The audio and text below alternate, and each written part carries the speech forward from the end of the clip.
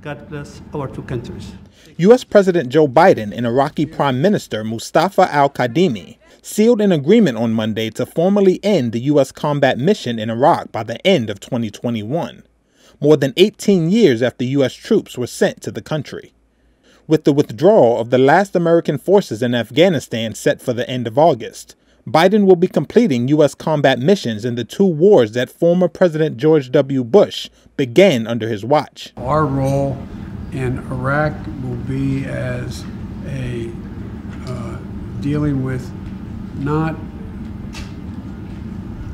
it's just to be available to continue to train, to assist, to help, and to deal with ISIS as it arrives. But we are not going to be, by the end of the year, in a combat mission.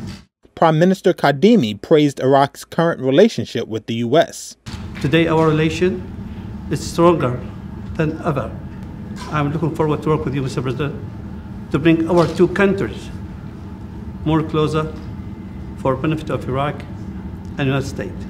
There are currently 2,500 U.S. troops in Iraq, and in recent years, American forces focused on defeating and then countering the remnants of Islamic State militants. A U.S.-led coalition invaded Iraq in March 2003, based on charges that then Iraqi leader Saddam Hussein's government possessed weapons of mass destruction. But such weapons were never found.